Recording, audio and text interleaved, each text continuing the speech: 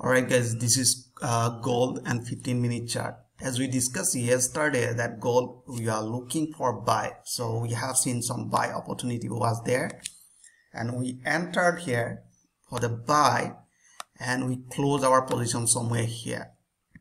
Alright, so finally price gone up too high, but we are not greedy.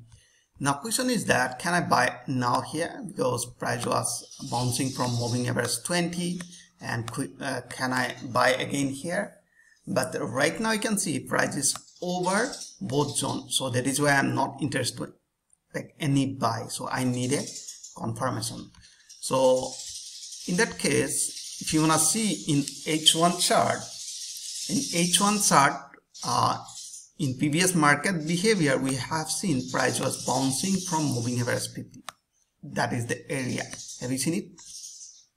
Now I wanna draw a supporting line by connecting this 50 moving average. So somewhere here you can see, just a minute, this is H1 and somewhere here. All right. So just a minute. Yeah.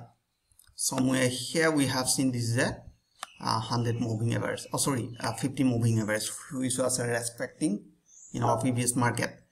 Now you can see I drawn it. Now let's just jump to 15-minute chart.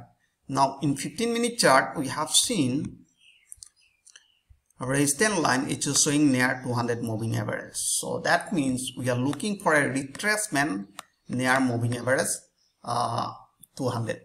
All right, so that will be our buy opportunity. Remember, we need a confirmation and we are expecting when price will drop toward this level, so at that time stochastic will be over sold zone. All right, so we need a buy confirmation.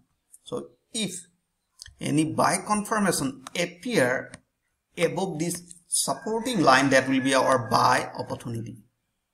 All right, so I hope you enjoyed this video. If you like this video, please like and subscribe. Thanks for watching.